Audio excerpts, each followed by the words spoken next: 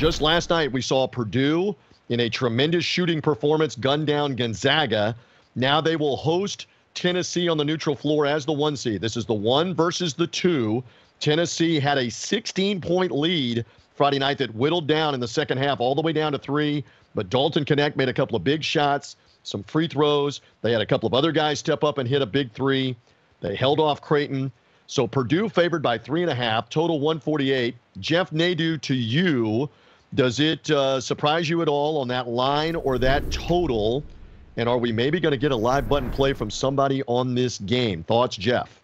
I love TJ talking about a team gunning down another team. That's a great thing.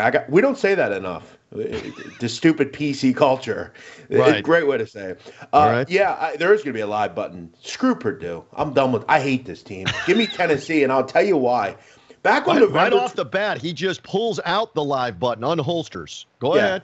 Well, listen. I mean, back on November 21st, I thought the one team that played them really well in Maui was Tennessee. Again, it's hard to beat a team when they shoot 48 free throws, which is what Purdue did in that game. They shot 18 more free throws than their opponent. Tennessee still only lost by 4. They didn't get much out of anyone outside of Dalton Knecht and Jordan Gainey. Ziegler gave them nothing. Vescovi gave them nothing. Pretty much everybody gave them nothing. But they did a decent job. We know they're a great three-point defense. This team just doesn't allow much from 3. They completely run you off. It's super impressive how good they are from 3 and pushing you off the three-point line.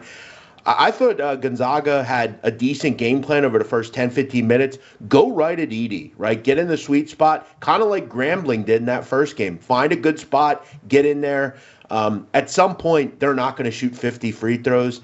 I think Tennessee's worth a look. I think they probably circled this game. They were hoping for this game. I think you get the best player in the country doing what he does, Dalton Knecht. I'll gladly take 3.5. I think Tennessee beats Purdue. I think this is the end. I think Matt Painter is eluded yet another Final Four. And we finally get Rick Barnes some redemption, just a little bit. Well, and bear in mind a couple of points. You brought up free throws. They only shot 10 free throws, Purdue, last night, for all the success that they had. And they pulled away in the final 6-7 minutes of that game. Corby Craig, you see Jeff bluntly just put it out there. What was it, screw Purdue? Is that a bumper sticker on a Saturday morning? Thoughts, Corby, including the total, Purdue, Tennessee. Is that total about where it should be?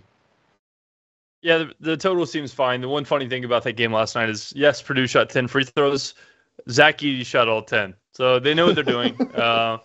They're well aware of where to get the ball. You saw a whole bunch of trying to double team the passer before they could throw it to Edey. That's basically your only shot. You can't double team Edey. He's going to get a foul call. You can't try to stop the ball from being entered. He's too big. So basically just double team the passer, which I do think Tennessee has the ability to do. If they continue this Gonzaga game plan, I talked about this. I bet Edey points under yesterday. And I mean, the first half, he was shut down for the most part. And then the second half, I mean, he just had every hook shot that he wanted. So it's a matter of the big issue here. And the reason Purdue couldn't stop him and the reason Edey went over his points is 2 guys fouled out. Like at this point, I don't know what you can do to stop Edey. Does Tennessee have the depth at center? They're going to have to use a second guy. They're going to have to use a third guy. Can they figure out a strategy to stop them? But I do agree with Jeff in the fact that Tennessee's a really good defensive team from the three-point line. So let's say Edey has 27. If they can still minimize the rest of what's happening, like we saw Smith with 13 assists last night. If they can stop any kind of fundamental success, 15 assists, sorry. Any fundamental success outside of Edey, I think Tennessee has a chance to win here. I don't like either of these teams. If both of them lost, I would be very happy. But it's just not possible here. I would lean towards That's Tennessee. Not going to happen.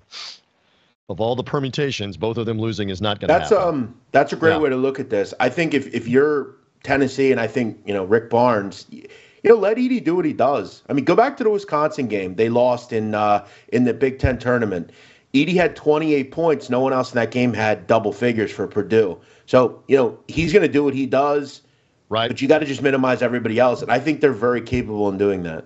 Lawyer made a couple of the big shots, a couple of big threes for Purdue as they pulled away. They were up 15 with 3 minutes to go in the game and got it done. I'm looking back at the Tennessee box score with Creighton last night. You know how you win in a Sweet 16 game? You only turn the ball over 4 times, and your opponent turns it over 9 times. You shoot 15 of 18 from the foul line. You shoot 11 of 24 from three. The Vols did a lot of that. And Jeff Nadeau says, live button play me, Tennessee. Take the points. He will live button play the Volunteers for Sunday afternoon. Take the points. And Tennessee here to go to the Final Four. Tennessee's never been in the Final Four. Purdue last in the Final Four, 1980.